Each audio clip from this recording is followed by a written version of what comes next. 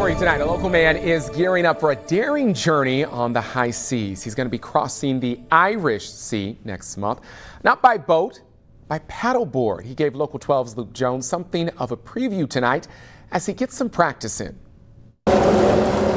Several days a week, you'll find Adrian Angel Just like training for a marathon, I've been ramping up since January. on his paddleboard. I pray quite a bit when I'm paddling and just meditate on things.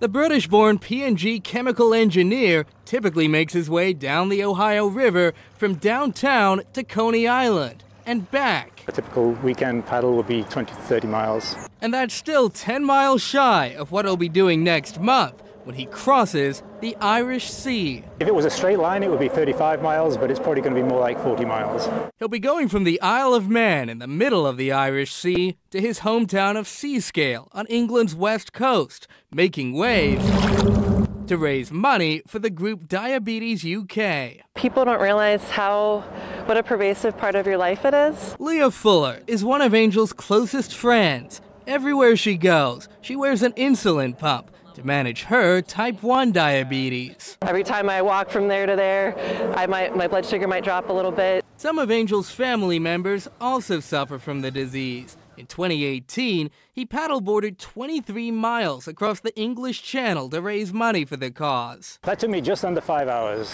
This next journey could take him more than twice as long. The conditions in the Irish Sea can be very rough or they can be calm. I'm going to go for the calm if I can. He'll set off from the Isle of Man sometime the week of May 8th. And even though help won't be far away, I have a support boat with me for this crossing. he knows that on the high seas, it's high stakes. In Covington, Luke Jones, Local 12 News.